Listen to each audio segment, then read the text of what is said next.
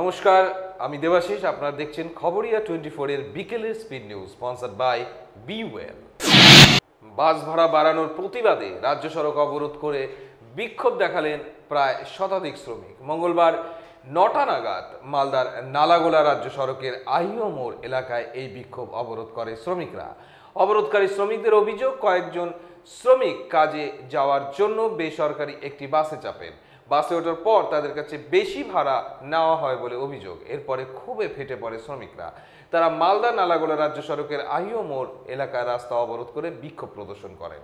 প্রায় 2 ঘন্টা পথ আটকে বিক্ষোভ দেখায় উত্তেজিত শ্রমিকরা। পুলিশ ঘটনাস্থলে গেলে তাদেরকে ঘিরেও বিক্ষোভ দেখানো হয়। পরে পুলিশের আশ্বাসে অবরোধ তুলে নেয়।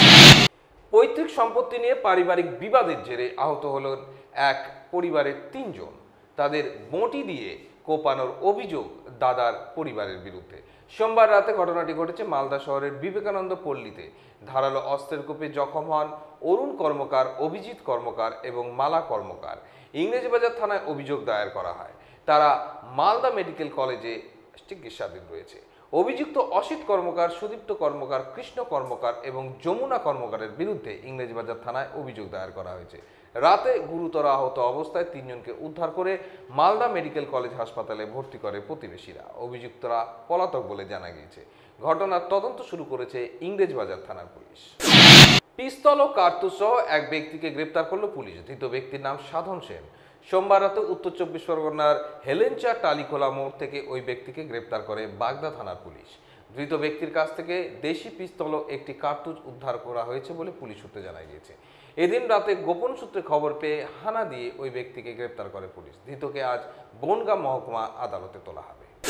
ভয়াবহ অগ্নিকাণ্ডে পুড়ে গেল লখনৌয়ের চারবাগ এলাকার একটি হোটেল। এই ঘটনায় 5 জনের মৃত্যু হয়েছে বলে প্রাথমিকভাবে জানা গিয়েছে। আগুনের বিষাক্ত ধোঁয়ায় আরও 5 জন গুরুতর অসুস্থ হয়ে পড়েছে। তাদের স্থানীয় হাসপাতালে নিয়ে যাওয়া হয়েছে। এদের মধ্যে 3 জনের অবস্থা আশঙ্কাজনক বলে জানা গিয়েছে। মঙ্গলবার সকালে লখনৌর চারবাগে একটি 3 তারা হোটেলে কালো ধোঁয়া দেখতে পান হোটেল কর্মীরা। এরপর খবর দেওয়া হয় দমকলে। অগ্নিকাণ্ডের খবর পেয়ে ঘটনাস্থলে পৌঁছায় দমকলের বেশ কয়েকটি ইঞ্জিন। দীর্ঘক্ষণের চেষ্টায় আগুন নিয়ন্ত্রণে আসে। নিজের স্ত্রীর মুখে অ্যাসিড ছুঁড়ে মারার অভিযোগ উঠল তার স্বামীর বিরুদ্ধে। ঘটনাটি ঘটেছে নদিয়ার হরিণঘাটা থানার বিরোহী এলাকায়। আক্রান্ত মহিলার নাম সেলিমা। গুরুতর আহত অবস্থায় ওই মহিলাকে কল্যাণীর জওহরলাল নেহেরু মেমোরিয়াল হাসপাতালে ভর্তি করা হয়েছে। ঘটনার পর থেকেই অভিযুক্ত কৌসার শেখ পলাতক বলে জানা গেছে। জানা যায়, সেলিমা বিবির বাপের বাড়ি কল্যাণী থানার গয়েশপুর পৌরসভার 8 নম্বর ওয়ার্ডে। 5 বছর আগে সেলিমার সঙ্গে বিরোহীর বাসিন্দা কৌশল শেখের বিয়ে হয়। তাদের একটি কন্যা সন্তানও রয়েছে। হাসপাতালে বেডে শুয়ে সেলিমা বিবি জানান, কিছুদিন আগেও গন্ডগোলের পর বাপের বাড়িতে রেখে গিয়েছিল কৌশল শেখ। তারপর সোমবার ফের তাকে বাড়িতে ফিরিয়ে নিয়ে আসে মারার জন্য। ঘরে ঢুকেই প্রথমে আগ্নেয়াস্ত্র দেখিয়ে ভয় দেখায় কৌশল।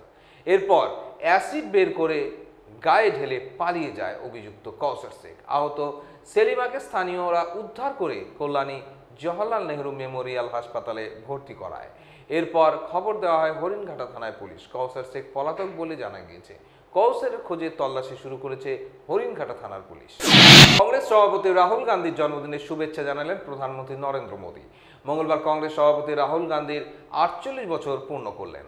দলের সভাপতি হওয়ার পর এটাই রাহুলের প্রথম জন্মদিন। দলের সভাপতি হওয়ার পর জন্মদিনের শুভেচ্ছা জানিয়ে তাকে সকালে টুইট করে মোদী রাহুলকে দীর্ঘায়ু ও সুস্বাস্থ্য কামনা করেন। কংগ্রেস সূত্রে খবর, প্রধানমন্ত্রী ছাড়াও শুভেচ্ছা জানিয়েছেন অন্যান্য রাজনৈতিক দলের নেতা নেত্রীরা। শুভেচ্ছা জানিয়েছেন তৃণমূল নেত্রী মমতা বন্দ্যোপাধ্যায়। জন্মদিনের অভিনন্দন জানান কংগ্রেসের অনেক শীর্ষ নেতারাও। মঙ্গলবার সকালে দিল্লিতে কংগ্রেসের সদর দপ্তরের সামনে দলের কর্মী সমর্থকরা জড়ো হন। সেখানে ড্রাম বাজিয়ে নাচ গান করে কংগ্রেসের যুবরাজ রাহুল গান্ধীর জন্মদিন পালন করতে দেখা যায়। দলের সদর দপ্তরের সামনে জন্মদিনের শুভেচ্ছা জানিয়ে রাহুল গান্ধীর একাধিক পোস্টারও লাগানো হয়।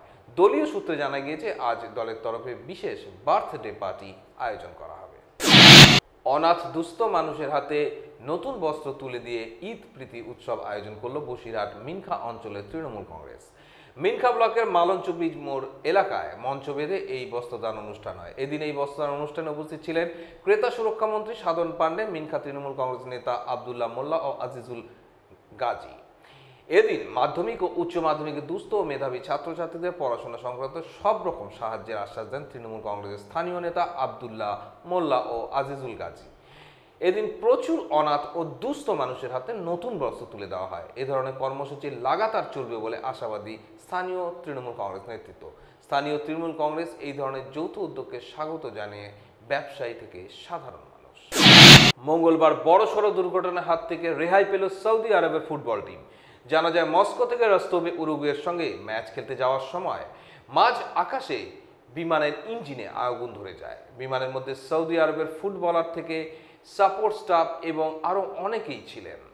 যান্ত্রিক ত্রুটির কারণেই এই বিপত্তি বলে বিমান সংস্থার তরফ থেকে মনে করা হচ্ছে। অগ্নিকাণ্ডের কিছুক্ষণ পরেই বিমানটি রস্তবের ডান বিমানবন্দরে অবতরণ করে।